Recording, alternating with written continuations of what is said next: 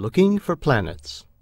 Od kilkudziesięciu lat Astrophysicists have known for a number of years that the amount of matter in space which can be directly observed is significantly less than the amount which can be calculated from the gravitational forces governing the galaxy or larger groups of galaxies.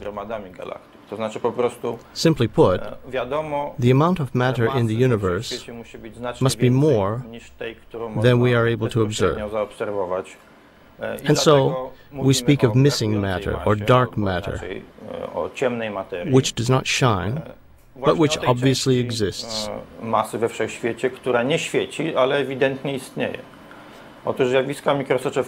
Microlenticular gravitational phenomena allow us to indirectly discover objects which possess a gravitational field, yet may be so weak that they shine dimly or not at all.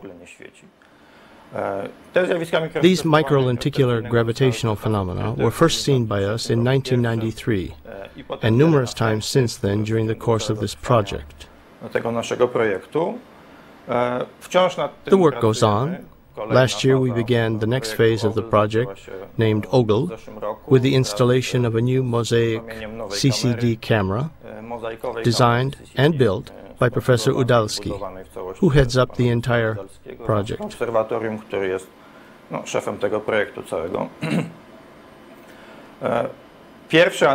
The first statistical analyses of these microlenticular gravitational phenomena indicate that the amount of dark matter in the form which can be detected by these phenomena will probably not be enough. Thus, the riddle of dark matter, to a certain degree, remains unsolved.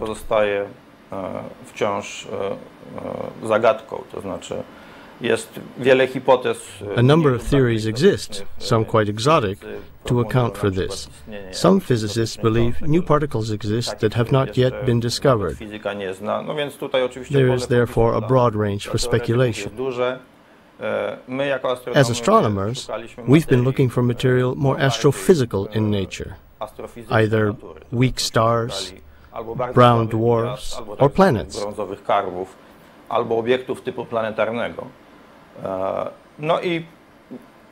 We've discovered many such objects, yet not enough, based on statistical analyses, to make up for the missing matter. So the question still remains, and finding the answer will be a significant point in the history of astronomy.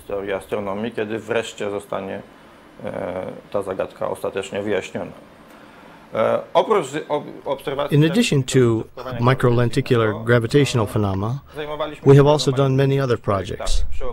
We've observed variable stars, and last year we decided to do a series of observations of selected dense fields near the center of our galaxy, and to try to identify phenomena which would indicate the passage of a small object across the face of a star. Tych obiektach, które żeśmy obserwowali, zjawiska charakterystyczne dla przejścia niewielkiego obiektu przed tarczą gwiazdy. To są tak zwane These are known as transits, which are well known in our solar system. Every few years we see the passage of one of the external planets, Venus or Mercury, across the face of our Sun. Wenus albo Merkurego. Because the Sun is very close, we can see its face, and the small black point is the face of the planet, which covers a tiny part of the Sun's face as it crosses.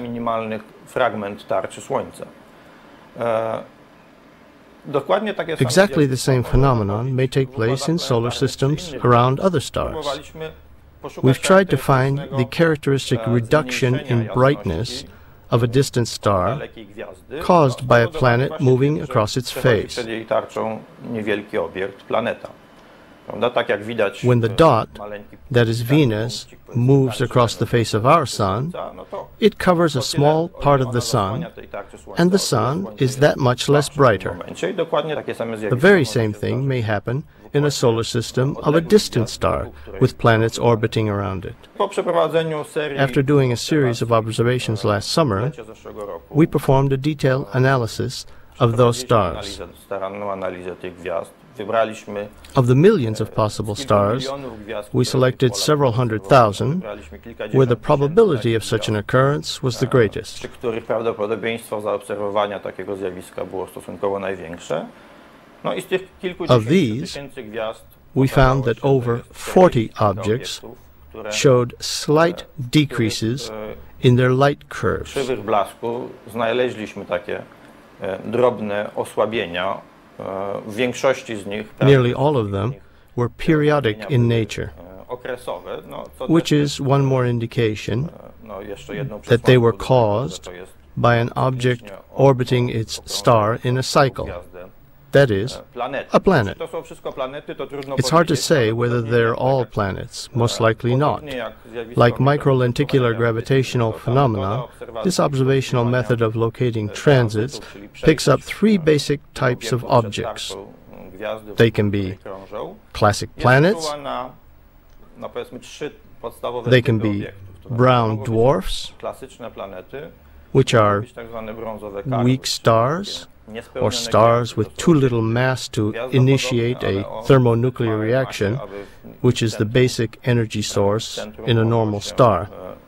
Rozpocząć synteza termojądrowa, która jest podstawowym źródłem energii w normalnej gwieździe. No i w końcu trzeci. The third possibility is that they are very weak stars, double stars, where one is relatively bright, while the other is so small and weak that it cannot be seen directly, but displays its presence periodically as it crosses in front of its larger partner.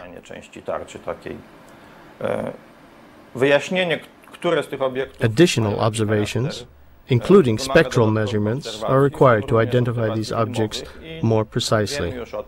I know of teams of astronomers who will be carrying out such observations.